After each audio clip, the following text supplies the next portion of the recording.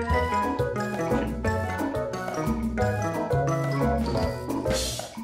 my little friends, today we are going to learn how to count. I bet you all know how to count, right?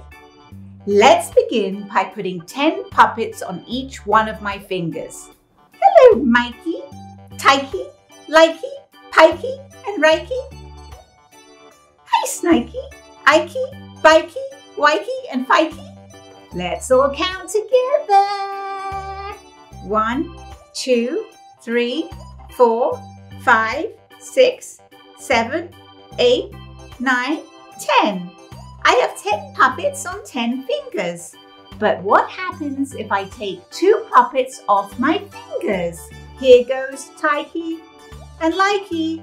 Children, how many puppets do you think we have since we took 2 away? Let's count them together to make sure. 1, 2, 3, 4, 5, 6, 7, 8. Yes, you're right. We only have 8 left because 10 minus 2 equals 8. Hooray! Now let's take 2 more away. Bye-bye, Ikey and Bikey. How many are left now?